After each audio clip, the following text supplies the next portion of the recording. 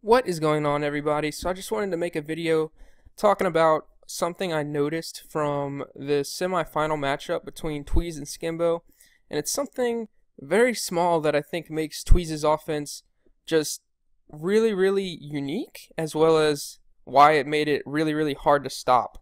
Now, I do think the main reason his offense was really hard to stop was because he had the best QB run stick, I think, by far in that tournament.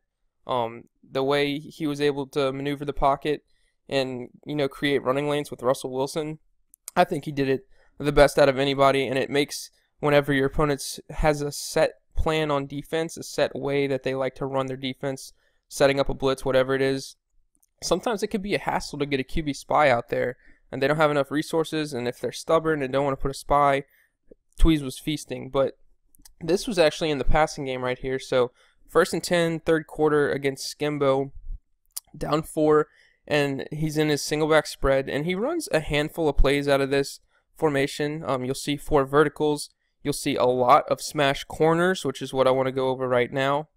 And then you'll see some complementary plays like inside cross, stuff like that. But the typical smash corner setup that he was running a lot was basically, obviously, you have your hitches on the outside and then corner routes from the slot receiver. So hitch corner, and it's an easy read. Just read the flat zone defender. If your opponent doesn't have either a hard flat and a cloud flat or a hard flat and a curl flat out there, this is a tough concept to defend. And then that also plays in Tweez's hands. As you allocate resources towards the sideline, it allows running lanes to be created up the middle since you're spreading out your defense. So it all kind of meshes together, which was really cool. But something that Tweez started to do was he, on the left side, was smart routing.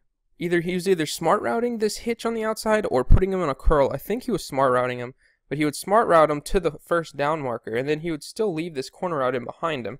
And you're going to see kind of how this interaction played out. It's a weird interaction, and if you haven't seen it before, I mean, off the top of your head in a game, I feel like it'd be really tough to adjust to.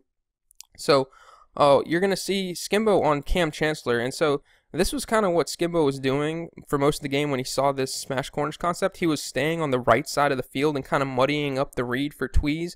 Like, obviously, if Tweez wanted to throw that hitch route right now, he could throw it. He could kind of throw the corner route on the right side down and away towards the sidelines, trying to get a possession catch. But it's kind of sketchy throwing that whenever your opponent's just lurking over there. You don't want to make a bad read. You don't want to get baited.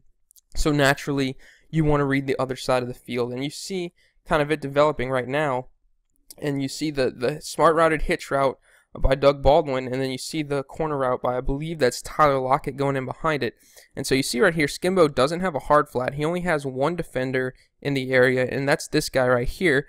I presume he's in a cloud flat. He could have been in either a cloud flat or possibly a curl flat. He did come from the interior, so that defender does have the ability to be put in a curl flat. So if that's the adjustment Skimbo went with, I can't be 100% sure, but either way, basically, he's a defender that's going to sink back to that corner route.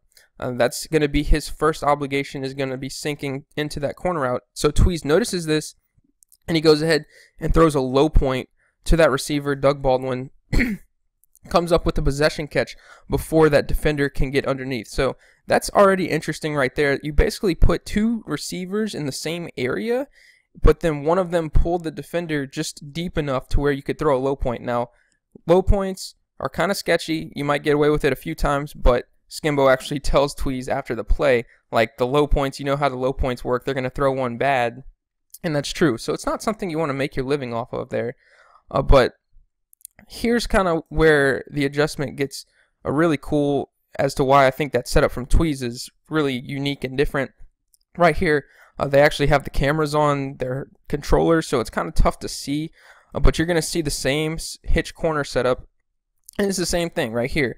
Skimbo on the right side, Cam Chancellor muddying up the read on the right side of the field. And you can see on the left side, if you look really closely, you can see the same route combo. You see the smart routed X route by Doug Baldwin, the corner route by Lockett.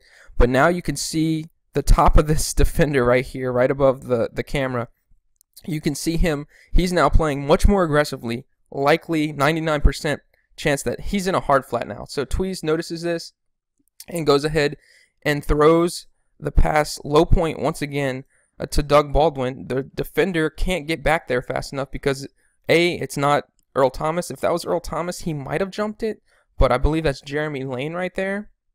So hard flat, not going to be able to defend it either. He actually gets the rat catch, goes upfield, gets a good animation. Skimbo actually whiffs with a strip animation from Deshaun Shed.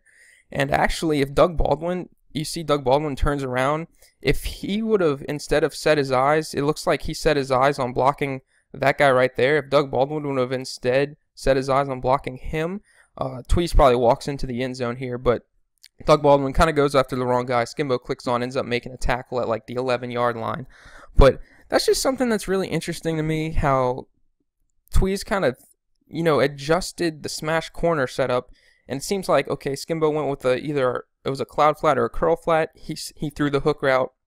He went with the hard flat.